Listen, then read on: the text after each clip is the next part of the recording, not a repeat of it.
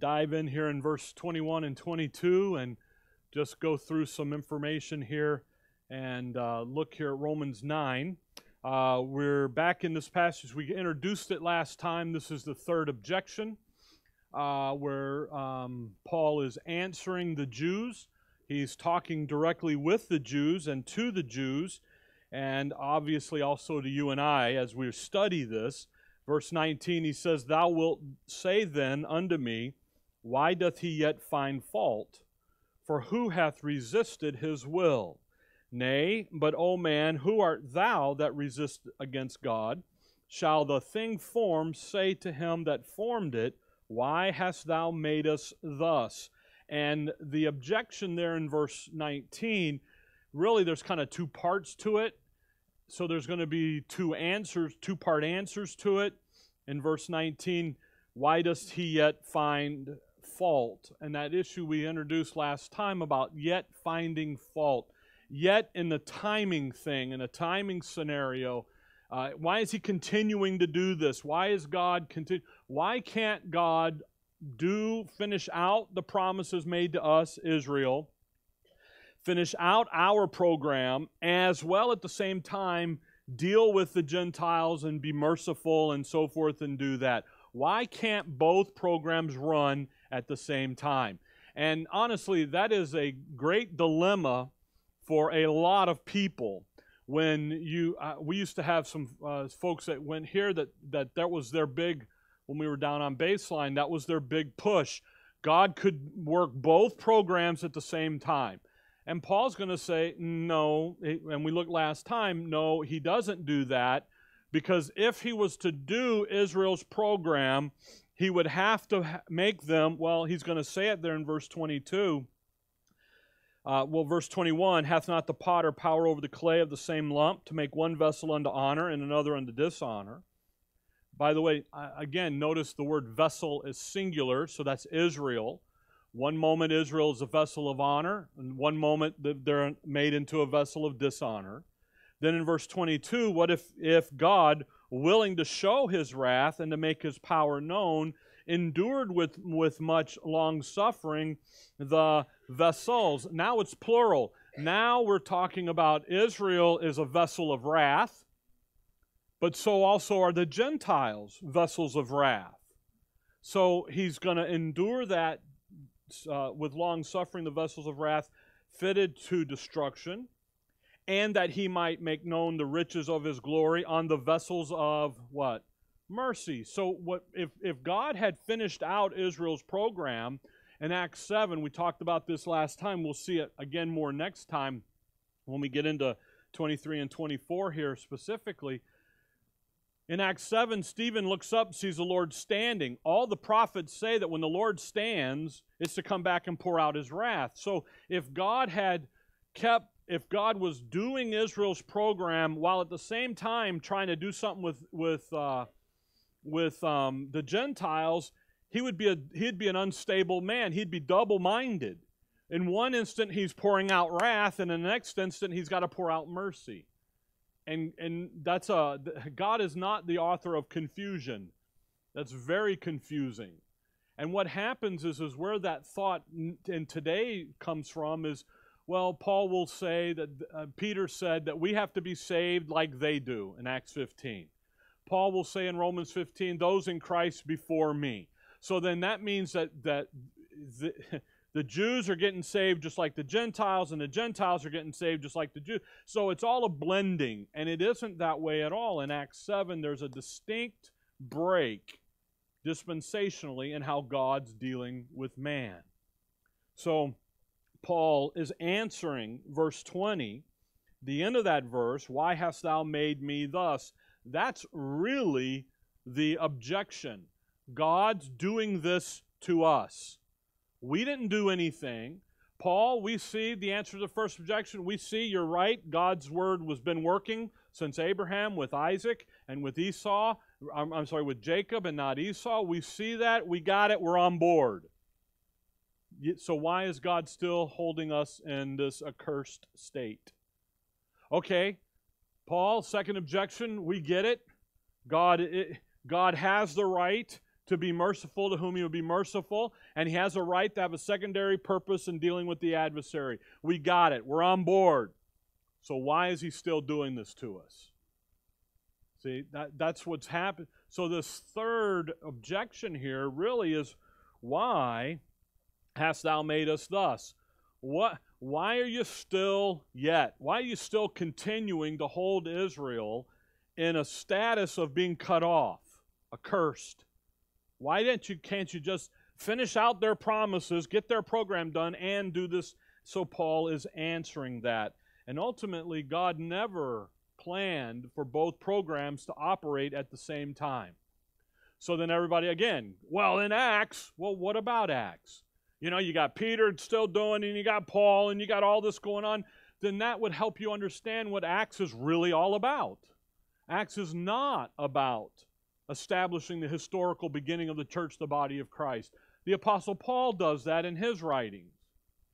Acts is a written indictment against Israel. See? So if you catch that, then quickly you dismiss the arguments of, well, he is really doing, and you get the C.R. Stam little thing going where you got them going at the same time, and in God's mind, it isn't that way at all. In God's mind, in Acts 7, Israel's program ended, and he started something else, dispensation of grace, church, the body of Christ. Boom, we're doing something else. So now you have this diminishing Romans 11. When we get to Romans 11 and we begin to see how God was dealing with them in verse 11 and 12, there's a diminishing away of Israel because of Israel's history, who they are. They're there. But in God's mind, he's not dealing with Israel anymore. What are they? They're accursed. They're cut off. They're interrupted. It's only us that come along that want to argue rather than just take what the book says and run with it and be okay with it. See, we got to have everything functioning so that we can answer the what-if scenario. You know, we were talking a couple men's fellowships ago about, well, what about the people over here who've never heard? And you get into this what-if syndrome. And it's like, God doesn't work in what-ifs. He works in absolutes. And this is an absolute scenario here. So Paul brings up now, in answering the question, why hast thou made us thus? Why are you still doing this? So Paul, once again, reaches back into Israel's history in verse 21. Hath not the potter power over the clay? And Paul reaches back into Israel's history, into the precedents that was set in Jeremiah 18, we'll get there in just a minute, of the potter and the clay. Now watch 21. Hath not the potter power over the clay of the same lump to make one vessel unto honor and another unto dishonor? What if God, willing to show his wrath and to make his power known, endured with much long suffering the vessels of wrath fitted to destruction, and that he might make known the riches of his glory on the vessels of mercy, which he had afore prepared unto glory, even us, whom he hath called, not of the Jews only, but also of who? The Gentiles. The Gentiles carry a status since Genesis 11 of vessels of wrath. They've been turned over to Romans 1. God gave them over. He gave them over. 3 times. He gave them up. He gave them up. Why? Because they rejected his word. They rejected his goodness. So the Gentiles are on the path to wrath. They've been turned over to the satanic policy of evil. So the Jews then, what has happened to them? Well, in one instance, they are vessels of dishonor. In one instance, and as vessels of dishonor, what are they ready to do? What's God ready to do there? Pour out his wrath, suffering the vessels of wrath fitted to destruction. What's he going to do to them? Wrath. So the potter has the right to do what? Assess the clay. He takes the lump. If it's of inferior, vessels of dishonor, crushed it. If it's of superior quality, What's he do? Vessels of honor. So Israel here, historically, timing-wise, and Paul's ministry, Acts 7, they are vessels of dishonor. God is ready to pour out his wrath. Yet what has he done to them? He's reshaped them into vessels of mercy. Just as he did with the Gentiles dispensationally. We'll get over into Romans 11 and we'll see in verse 15 where he talks about the reconciling of the world.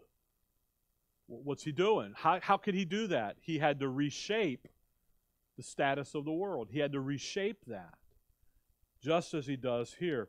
So come back to Jeremiah 18. This morning I just want to run through the Old Testament, show you this pattern here of the potter and the clay. Jeremiah 18, because that's what Paul does. Paul reaches in Israel's history, pulls out the precedent to answer the question of why are you still doing this to us, God? Why can't you finish one, do the other, do both at the same time, do something? We're on board. We got it. You can do it. You're God. But yet, why are you still doing this? And ultimately, the answer is really God's not doing it to them. It's who? They are. Because the potter, you're in Jeremiah 18. Run back there to Romans 9 just real quick. If you look there in Romans 9, if you look at verse 20, and again, we looked at this last time. Nay, but, O man, who art thou that repliest against God? Shall the thing, what? Formed. Doesn't say created, it says formed. So that vessel of honor, vessel of dishonor, vessel of wrath, can that thing formed say to him that formed it? Who would that be? The potter. See, the clay doesn't have a demand, doesn't have a right on the potter. The potter has the control of the clay. Now, that's going to come out as we go through this, Jeremiah 18. Here's the precedent. Here's where Paul's referring to, verse 1. The word of the Lord came to Jeremiah, the word which came to Jeremiah from the Lord, saying, Arise and go to the potter's house, and there I will cause thee to hear my words. So where's he going? To the potter's house. Then I went down to the potter's house, and behold, he wrought a work on the wheels. What's the potter doing?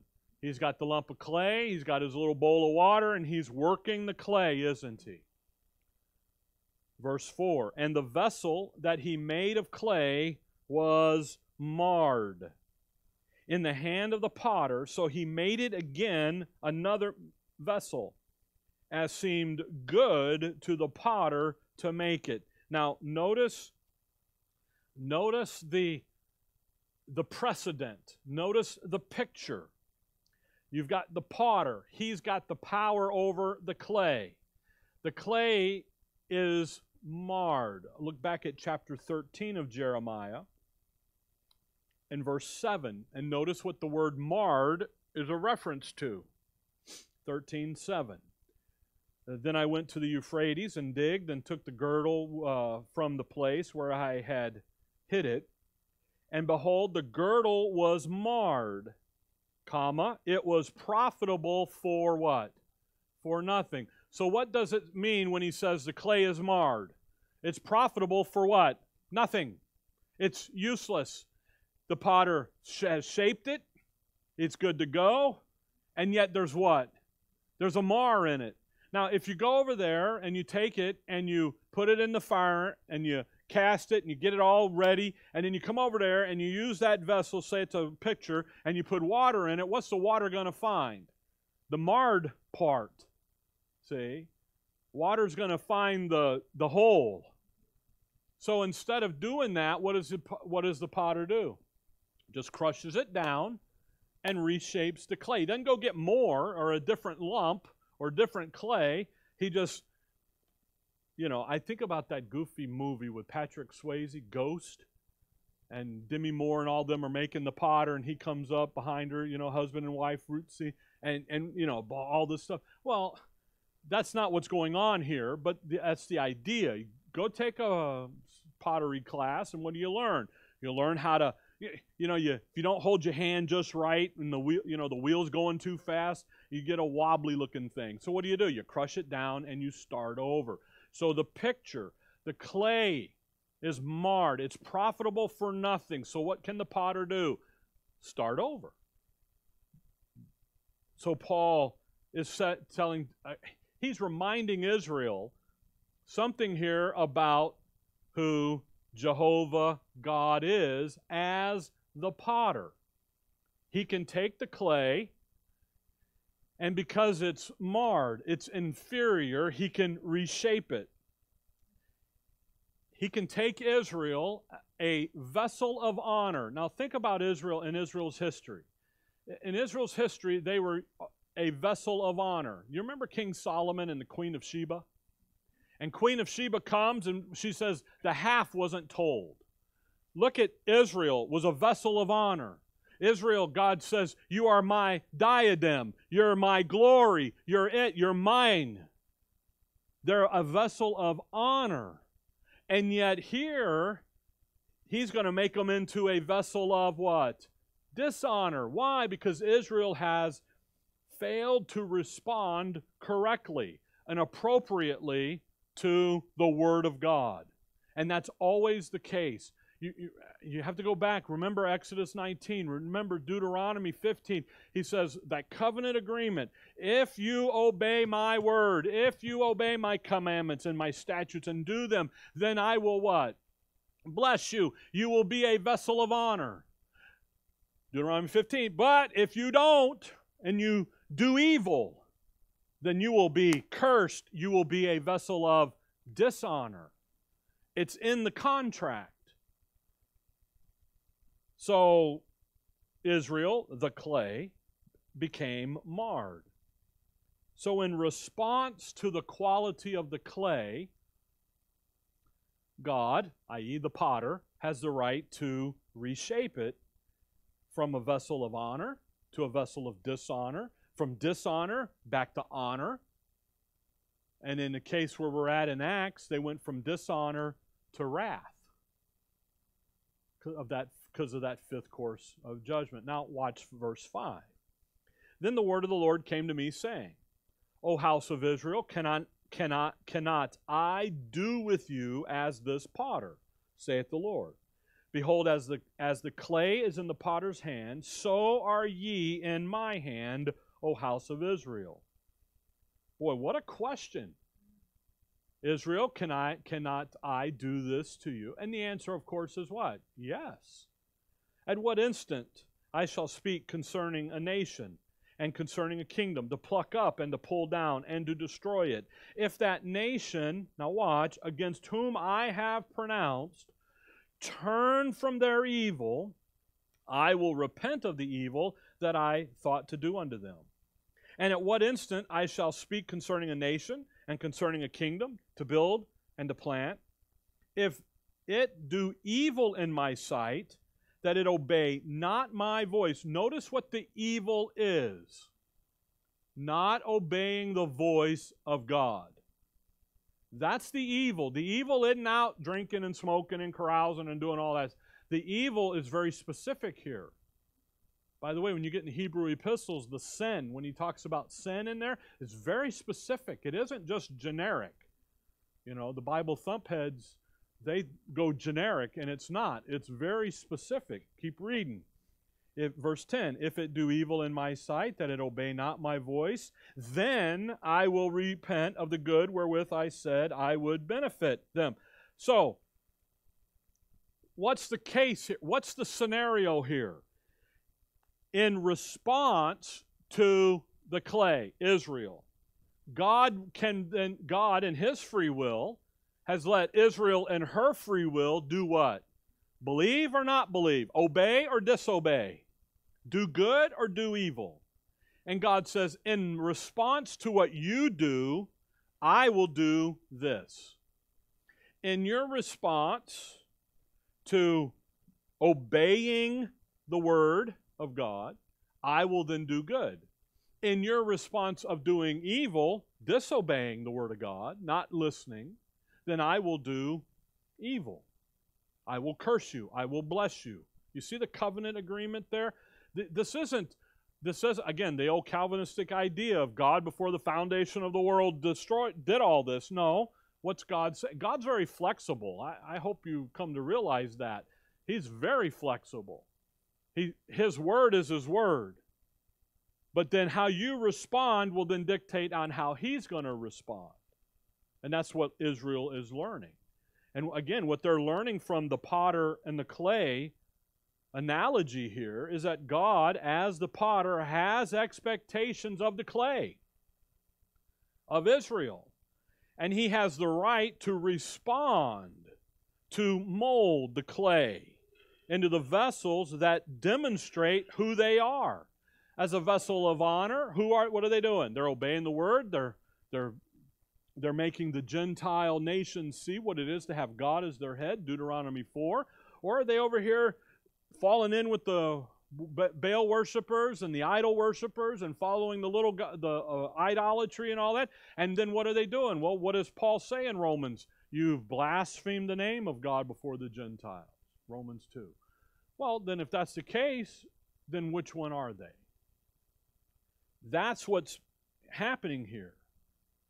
So again, God to Israel, you've got the right to do whatever you want to do. But I have the right to change my mind in how I'm dealing with you. If you want to break the agreement, then we'll break it. And if you want to keep it, then we'll keep it. But you decide. You decide. I've already decided. I want to do good to you. I want to bless you. But if you don't do what needs to be done, you don't hold up your side of the bargain, then my side changed. And if you think about the Acts period, which is historically where we're at in Romans 9, what have they done? What has Israel done? You come out of the earthly ministry of the Lord Jesus Christ, and what have they been trying to do since almost day one with Him? Kill Him. Why? Because He claimed to be God. Now, He is God. He's demonstrating Himself to be God, the Messiah. But they're trying to kill Him. They've rejected the Word. They've rejected what the prophets said, what Moses said. So they kill Him. Then they go after the little flock, the believing remnant. And in Acts, what's the believing remnant doing? Jesus of Nazareth. And they're indicting Israel over. But yet, what is Israel? What have they been? They've been a vessel of dishonor. And they've been rejecting God's voice, i.e. the little flock. They've been rejecting God's word. And in response to that, what has God done? He's reshaped them into vessels of wrath. It's time to pour out my wrath on you. It's time to destroy you. And that's really what, you're in Jeremiah, come over to chapter 19. That's really what Paul's doing here. When Israel objects and says, and by the way, why in the world would they object to what God's doing today? We'll see it next time. We'll go over the verse over in Thessalonians where he says they persecute you. They're keeping me from preaching, and I'm the one holding back the wrath. See, they don't understand. That's why they would sit there and say, just finish out our program. Whenever I hear anyone say, God's working both programs at the same time, or why can't God finish Israel and then do, that tells me that they don't understand Israel's program. They think they do, but they don't in the nuts and bolts. So that kind of helps you with an identification issue of who you're dealing with. All right? Jeremiah 19. Look at verse 1. Thus saith the Lord, go and get a potter's earthen bottle, and take of the ancients of the people and of the ancients of the priests, and go forth unto the valley of the son of Hinnom, which is by the entry of the east gate, and proclaim there the words that I shall tell thee. So what's he got? He's got the potter's vessel, doesn't he? He goes to the gate, verse 3, and say, hear ye the word of the Lord, O kings of Judah, and inhabitants of Jerusalem. Thus saith the Lord of the host, the God of Israel, behold, I will bring evil upon this place, the which whosoever heareth, his ears shall tingle. So Jeremiah, you go get the potter vessel. You go over there in the east gate. You stand there, and you're going to say these words. And in verse 3, hear ye the word of the Lord, O kings of Judah and the inhabitants of Jerusalem. Thus saith the Lord of hosts, the God of Israel, behold, I will bring evil. You're going to listen to what I say. Now, drop down to verse 10. Jeremiah gives them the word, 19:10. Then shalt thou break the bottle in the sight of the men that go with thee, and shalt say unto them, Thus saith the Lord of hosts, even so will I break this people and this city, as one breaketh a potter's vessel that cannot be made whole again. And they shall bury them in Tempe, till there be no place to bury. Now, what are you going? Jeremiah, you go get that potter's clay. You go down there to the east gate. You get up on the stoop there, and you know what you do? You proclaim the word, and then you break that vessel. You don't just crack it. You demolish it. You smash it. And you know what? You know why you're going to smash it? Because what did Israel do? What's Israel's response going to be? Disobedience. They're not going to listen. And what Israel is learning here is God comes in, and by the way, you read the things and he's like, listen, I'm for you, Israel. I want you to be the vessels of honor. I want you to be who I want you to be, but you're not obeying me. You're not doing what I've asked you to do, and you've become the vessels of dishonor. And when that happens, guess what's going to happen? You're going to be destroyed. Now, Jeremiah, Isaiah, Jeremiah, Ezekiel, Daniel. Okay? Jeremiah writes 2 of the 5 major prophets. But those 4 major prophets are the 4 major men, prophets of the 5th course of judgment. Now, the minor prophets fit there as well. Okay? They come in, all right? But when you read Isaiah and Jeremiah, Daniel 9, he says, I learned by books Jeremiah. He read what's going on in Israel's history historically right here? They're being led into what? Babylonian captivity. Leviticus 26, there are 5 courses of judgment that lay out the history of Israel. It's fascinating. God says, Israel, you're my firstborn. And oh, by the way, here's your history. And he tells them prophetically their history. And guess what? Now, if you knew what our history was going to be, the future history would be, would you be a little more careful in what you did and didn't do? You would think so, but not Israel. They're just going to go plowing right on through like nobody told them nothing. Why? Because they don't believe. They're acting in unbelief. So the 5th course of judgment begins with Babylonian captivity. Now, this is Judah. This is Benjamin, the southern 2 here. The northern 10 tribes, which is the rending of their power, the 2nd course of judgment, those 10, they've been carried off under the Assyrians. They're already gone into captivity underneath Gentile rulership. Now, when they're underneath Gentile rulership, how's Israel's life? Is it good or bad? It's bad. They're slaves. The Gentiles, I mean, they beat them up. We were talking the other night about Jonah and Nineveh. You want to see some cruel people, read Nineveh's history. They made the Romans look like Sunday school. They were, peel the slaves and do all this stuff. So what were they doing to Israel? They had them underneath, bam. They weren't sitting back there going, hey, take it easy. Hey, take 5, guys. It's okay. No, they're like, no, you owe me another 20. Let's go. See? What did he do? He took the boom and he broke it. But what's breaking it is the use of Babylonian captivity. Captivity underneath being them being underneath Gentile dominion. And politically, Israel falls with Nebuchadnezzar. Politically, they're done. They have no political power. They have lost everything. Nebuchadnezzar sacks Jerusalem 3 times. On the last one, he takes Daniel with him and so forth. But Isaiah and Jeremiah actually stay in the land. They're older, so he leaves them there. And they nail them. So the fifth course of judgment begins with Gentile dominion. Now the fifth course of judgment doesn't end until wrath is poured out. Acts 7, what does Stephen see the Lord doing? Standing to come back. So what's coming to a conclusion? That fifth course of judgment. Because after wrath's poured out, who shows up? Second coming of the Lord Jesus Christ and the establishment of God's kingdom. So then Gentile dominion is over and it ends with wrath. Now, back up, because that's a lot of history. Israel's sitting there at the start of the fifth course. What's their sign? The potter and the potter's clay. Remember Moses?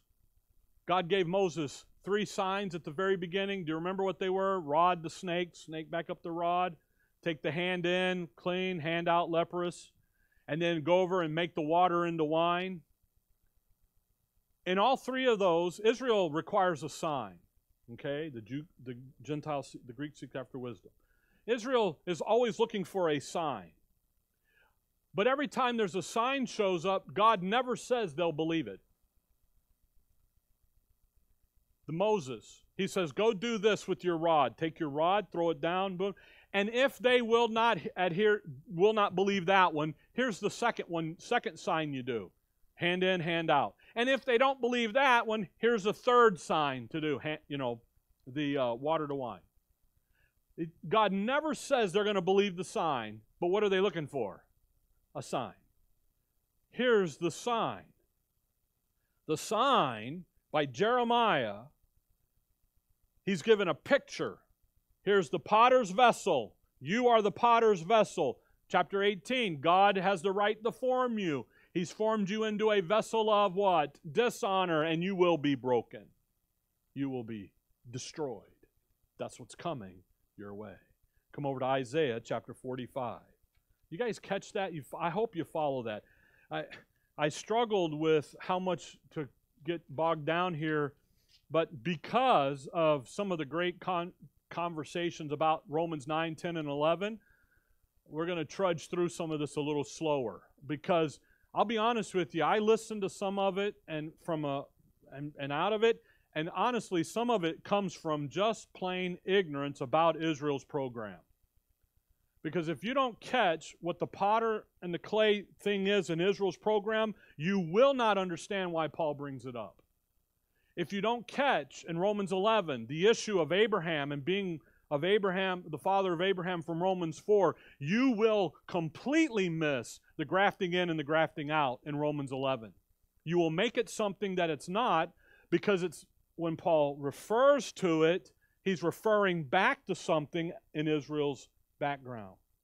Follow that?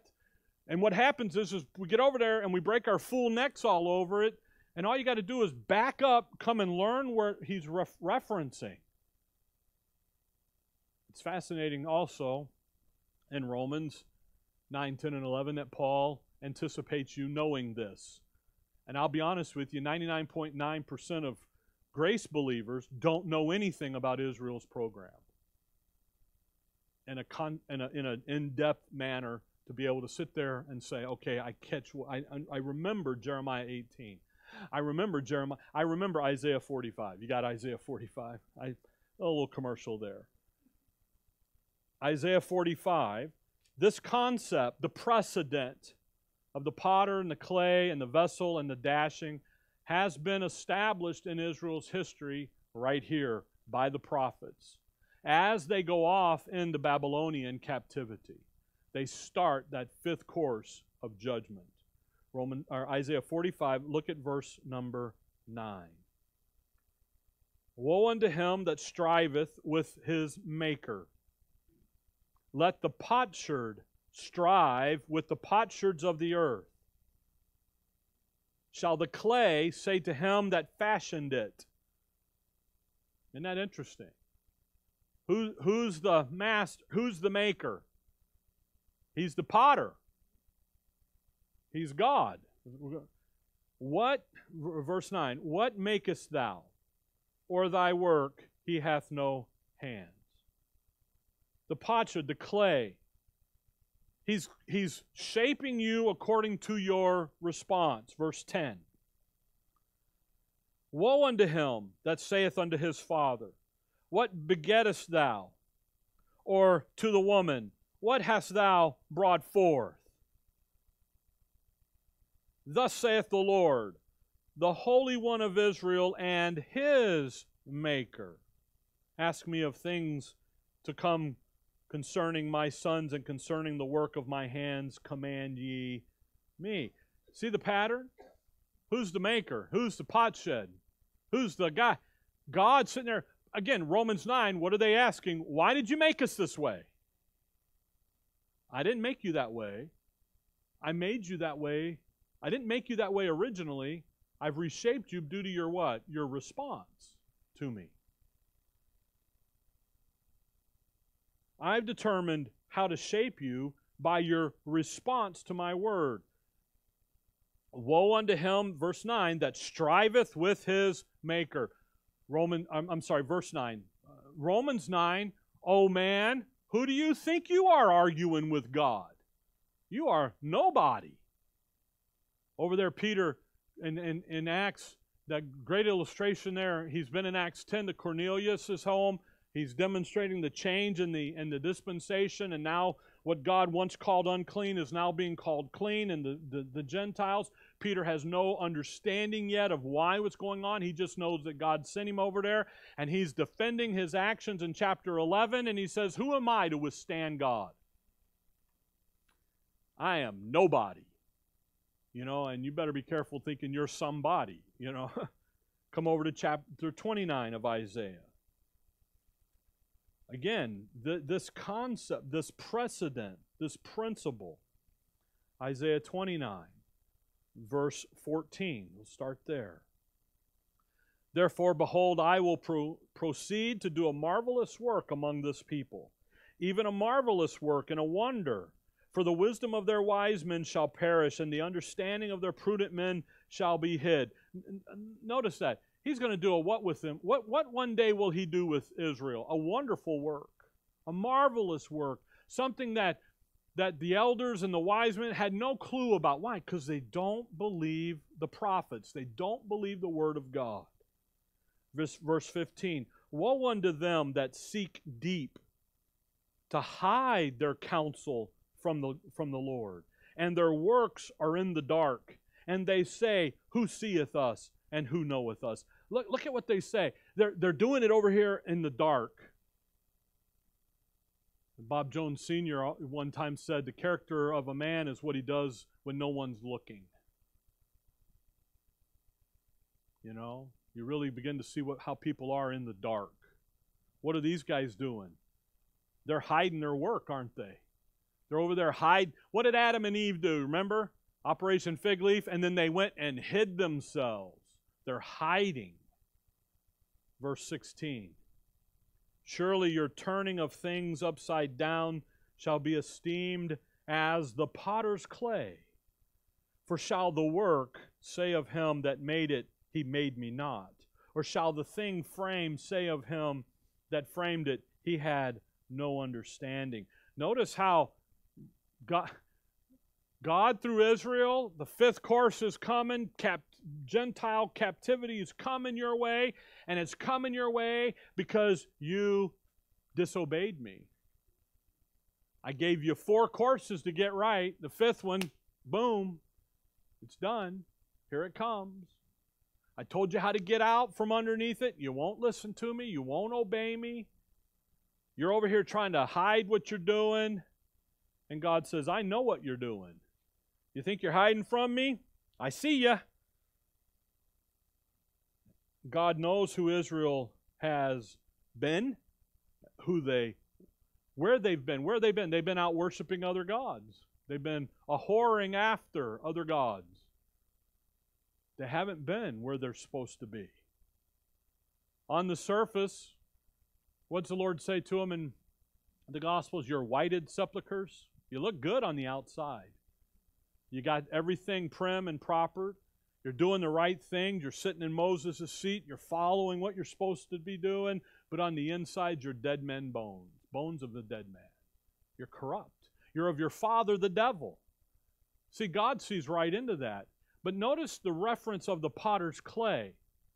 That picture is right there. They try to hide from God, but God says what? I see you. I got you. Verse 17. Is it not yet a very little while, and Lebanon shall be turned into a fruitful field, and the fruitful field shall be esteemed as a forest? And in that day shall the deaf hear the words of the book, and the eyes of the blind shall see out of obscurity and out of darkness. Look at that.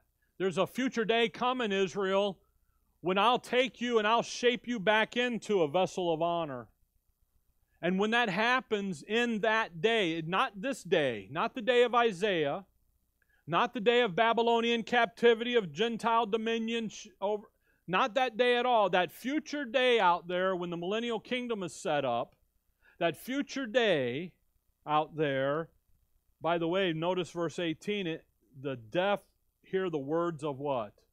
The book. You know what that tells you? That tells you that the Word of God's going to be out there in that day. That's a great verse on the preservation of Scripture. And what's going to happen? The deaf will hear, the blind will see. All of those things begin to happen, and there it is. Come over to chapter 64 of Isaiah. Isaiah 64. Isaiah 64, verse 8. Isaiah 64, verse 8. Notice something here.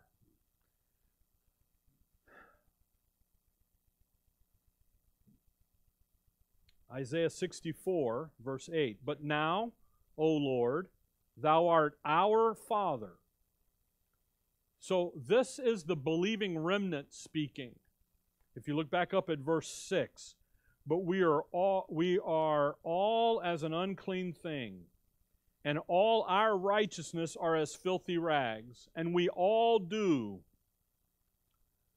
fade as a leaf, and our iniquities like the wind have taken us away. And there is none that calleth upon thy name, that stirreth up himself to take hold of the tree. For thou hast hid thy face from us, and hast consumed us because of our iniquities. But now, O Lord, thou art our Father. We are the clay, and thou our potter, and we all are the work of thine hand. That's the believing remnant. And what are they acknowledging? Isaiah 64:8. They're acknowledging they're the clay, aren't they? They're acknowledging He's the potter. You see, they know that the Lord, Jehovah, is the potter. They know that. They know that if they're suffering, it's because the work of the potter on that marred clay, He's responding to them. The believing remnant says, we know we're the vessels of dishonor, but you know what? We know we deserve it. Again, Israel is you have to think about Israel, and again, in understanding Israel's program, Israel is a nation. That's how God views them, as a nation. Yes, individuals make it up. So there is individual justification, but he talks in nation language, the group. That's why it's called over there, Paul calls it the commonwealth. You're aliens from the commonwealth, the nation, the group. And Israel, the believing remnant, they know that they deserve to be the vessels of dishonor. But what do they know also is coming in that day? They're going to be made back into the vessels of honor. You think about Daniel 9. Daniel sees the end of the 70 years. Nebuchadnezzar's gone. The Medes and the Persians are on board. And he says, all right, let's go. National confession time. Leviticus 26:40. Boom, let's do it. And then Gabriel says, no, you can't stick the dirty people in a clean land, so we got to go a little more time here, okay? But what is Daniel doing? He says, I'm confessing the sins of my nation. We did this. your people, we, you know. He's concerned about doing it properly. Verse 9, 64:9. Be not wroth, very sore, O Lord, neither remember iniquity forever. Behold, see, we beseech thee, we are all thy people. Again, that believing remnant, they understand why they're suffering. They get it. They're just asking him, don't be angry with us too long. You know, in Revelation it talks about the souls behind the altar, and they're, how long, Lord? How long are you going to be? How long are you going to wait? How long? That's what they're crying here. How long? The holy cities are a wilderness. Zion is a wilderness. Jerusalem a desolation. There's the 70th week of Daniel right there. Verse 11, our holy and our beautiful house where our fathers praised thee is burned up with fire, and all our pleasant things are laid waste. They understand what's going on. They understand why. Why are we in the middle of all of this? Because we're the clay and you're the potter, and you found a mar in us, and you made us a vessel of dishonor. You made us a vessel of wrath. We deserve it. But just don't take too long in doing it. Verse 12, wilt thou refrain thyself from these things, O Lord? Wilt thou hold thy peace and afflict us very sore? That's the cry of the saint. How long are you going to do this? So in Romans 9, Paul reminds Israel, who are, why is God doing this to us? And he says, you have forgotten about the potter and the clay, haven't you? You forgot about something, and I need to remind you about the way you're to be thinking, and I need to remind you of the precedent that's already been established by the major prophets. You're in Isaiah still, right? Look back at chapter 30. Isaiah 30. Isaiah 30. Again, the reason going through this kind of on a slow note, and I get it, but it's because you got to understand what's happening here. Because when you and I deal with someone who says Israel's program and the Gentile should be running together, no, it can't run because of the dispensational settings. Isaiah 30, look at verse 14. And he's, by the way, run your eye back up, verse 8. Now go, write it before them in a table, and note it in a book, that it may be for the time to come, for what? Forever and ever. So the book's going to be there. That this is a rebellious people, lying children, children that will not hear the law of the Lord. Why are they rebellious? Why are they lying? They won't hear the law, they won't obey the word of God. Which say to the seers, see not, and to the prophets, prophesy not unto us right things, speak unto us smooth things, prophesy deceits, get you out of the way, turn aside out of the path, cause the Holy One of Israel to cease from before us. Notice what the people are asking the elders and the chief priests to do. Don't give us the right word of God. Give us over here what our itching ears want to hear. Don't give us the sound doctrine. Give us something over here that just tickles our fancy. See that? I love that smooth things. You know what the Antichrist is going to be? In Psalms 55, he talks about his speech being as smooth as butter. Why? Because he's a politician. And you know how you know a politician's lying? His lips are moving. You know, that's the idea. That, by the way, that's a biblical thought too. Comes right out of Scripture. But see, the thing is look at what they're doing. Now, drop down, verse number 14. Because of all of that, he shall break it as the breaking of the potter's vessel.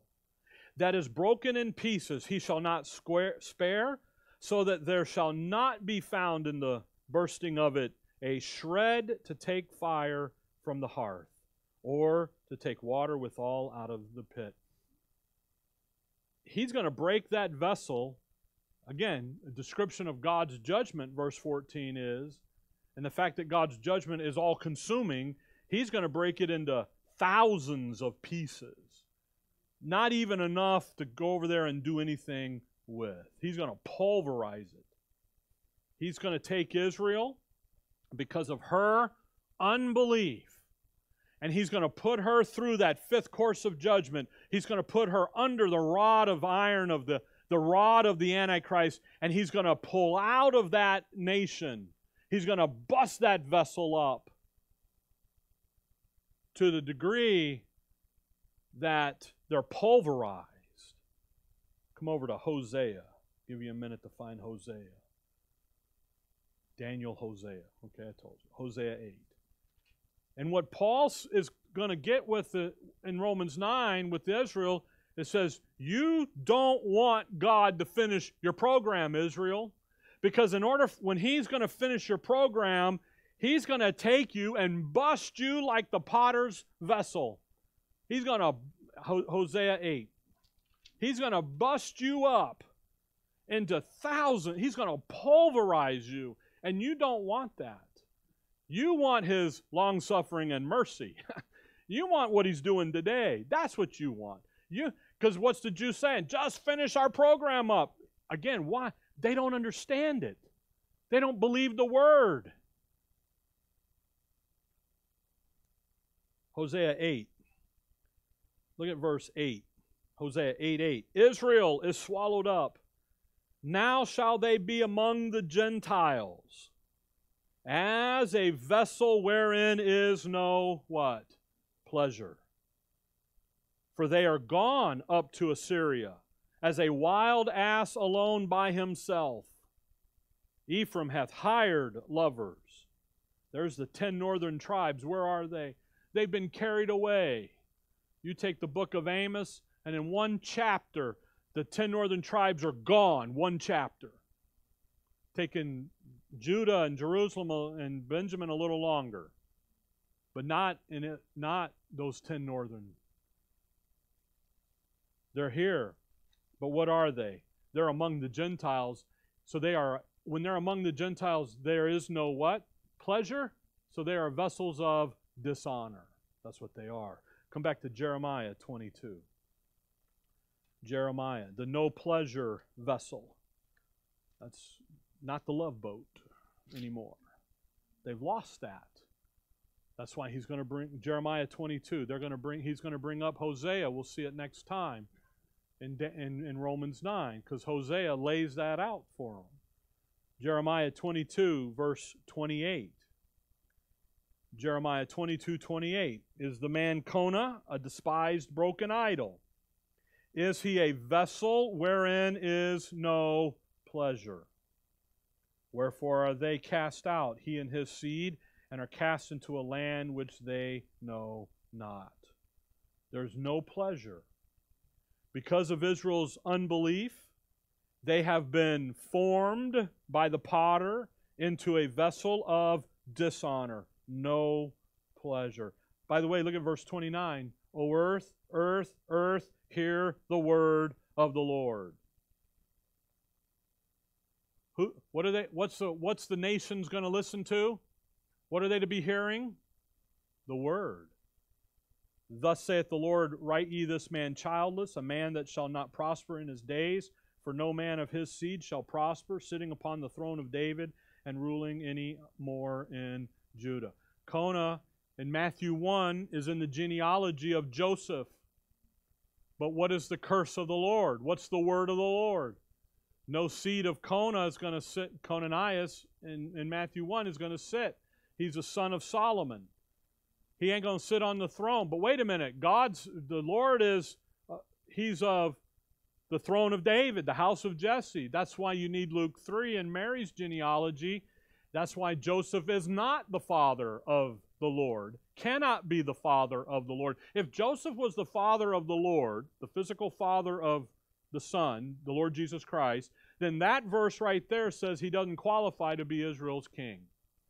So he can't be. So now you go get Mary, and you find out that Mary's descendants, the seed of the woman, comes through David's other boy, Nathan. So it protects that. My point in showing you that in verse 28 is he's a vessel is what? No pleasure. Why? Now, come back to Romans 9. Why is he a pleasure? No, because he disobeyed the word of God. So Paul, Romans 9:21, hath not the potter power over the clay of the same lump to make one vessel unto honor and another unto dishonor? What if God, willing to show his wrath and to make his power known, what's God willing to do? He's willing to pour out his wrath. He's willing to make his power known. He's willing to put that on display. You don't want that, Israel. Now, we'll pick up in 22 next time and get this out. What I don't want you to miss is verse 21. The potter and the clay. Paul uses to answer that question of why did God do this to us? And he says, you guys have forgot the precedent in your own history of the potter and the clay. In time past, Israel, you're a vessel of honor, a vessel of dishonor, a vessel of honor, a vessel of dishonor. But right now, in this age, right now historically, Acts 7, you became a vessel of wrath. And you don't want that. And the historical setting here, now in Romans 9, in the age of grace, in the but now, Paul is educating Israel on the fact that Israel, you don't want God to finish your program. And you know what? You ought not be objecting to it. You ought to be thanking Him for it. You follow me? Because if I wasn't here, look over at Thessalonians here. 1 Thessalonians 2. 1 Thessalonians 2. So Paul, he's pulling Israel into an understanding that something that has happened historically there at Acts 7, where God, in revealing a new vessel, 1 Thessalonians 2, that new vessel is a vessel of mercy. There's a new revelation here. Then this vessel of mercy is something that the prophets didn't know anything about. And Israel, you need to understand this. Because in Israel's history, what is it? Vessel of honor, vessel of dishonor. That's what they've known. We just saw it. By the way, there's at least 30 more passages we could have run. It's just all through the major prophets about the potter and the clay and the vessel. But see, the thing is in Acts 7, God introduces a new vessel that the prophets knew nothing about. It's a vessel of mercy. And the reason that the two programs can't work together is because he should have been pouring out wrath. Now he's pouring out mercy, and those don't mix. They're oil and water. They don't go together. So the fifth course starts with Israel going under Gentile dominion, and it ends with God pouring out His wrath. That's been postponed by this new program in Israel. You got to figure that out. Now, look at 1 Thessalonians 2. Watch verse 14. For ye, brethren, became followers of the churches of God, which in Judea are in Christ Jesus. By the way, for ye also have suffered like things of your own countrymen, even as they have of the Jews, who both killed the Lord Jesus and their own prophets, and have persecuted us. And they please not God, and are contrary to all men. So what did the Jews do? They persecute the believing remnant. Now they're over here withstanding Paul. Now Paul's going out to the Gentiles, so the salvation goes to the Gentiles. Verse 16, forbidding us to speak to the Gentiles that they might be saved, to fill up their sin always. Now watch, for the wrath is come upon them to the uttermost. What's come upon them? Wrath. They're out there withstanding Paul in the dispensation of grace, the very thing holding back the wrath of God. Now why they're doing it, they don't understand. They don't believe the word. That's why I said Paul's educating Israel now too. Of hey, you don't want God, because what God's doing today is holding back His wrath, because once we're taken out of the body of Christ goes home, what's next on the schedule? Wrath. So you don't want that. You follow that? All right, anyway, Romans 9. We'll pick up in verse 22 next time. I thought we'd get into it, but I dragged my feet through the Old Testament a little too long, all right? But it's important for you to understand what is going on in Israel's history. Don't get bogged down in it. You should never spend too much time in the Old Testament. You got to spend all your time in Romans and Philemon and know how to live, how to get along, how to do. But don't ignore the Old Testament, because Paul assumes you know a lot of the Old Testament. Actually, Paul makes assumptions that you are very familiar with not only the Old Testament, but also the Gospels. Because he says stuff that requires you to go, huh? And off and back you go. When he says we can cry Abba, Father, where did that come from? That came because he had Matthew, Mark, Luke, and John on his desk when he wrote it. Because that's where that term comes up. By the way, it doesn't come up in the Old Testament. It comes up in the Old Testament, i.e. Matthew, Mark, Luke, and John. So anyway, we'll pick up in verse 22 next time and kind of move on down here maybe a little bit more. No promises, okay? All right. Dearly Father, we thank you for the morning, Lord. We thank you for your word. And above all, we thank you for the shift in the time and the dispensational break and the fact that you are now taking salvation to the Gentiles. And for that, we're very thankful. In your name we pray. Amen. All right. We'll